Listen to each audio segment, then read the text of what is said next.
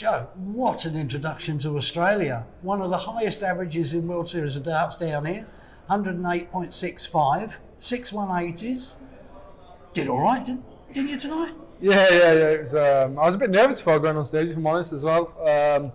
It's my first World Series, so you know, my first inclusion. I thought, you know, I need to put on a good show, and I've not been in the best of form really the last couple of months. So I would have took a 6-5 tonight, but you know, to win, you know, 6-0 against Dave like that, and I spoke to a few locals around here, and Dave's a far better player than that. But I think it's one of those. I think I didn't really give him the chance, and every slip up he had, I punished really. So it doesn't always work like that, but I'll take it when it does.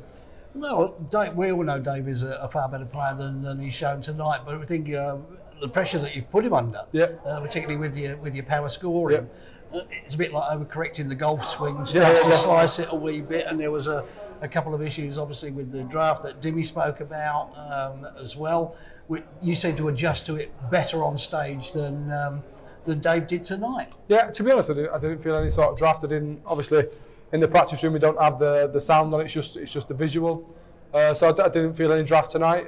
If there was, it worked for me. There was a blowing him into the treble 20. So, but yeah, like I say, I felt a little bit bad for Dave at the end, because, like I say, from what I've been told, he's a fantastic player, and I'm sure he'll be back after that. It's just one of those things. You might get him again in the goal, mate, next week. Oh, he's there next week.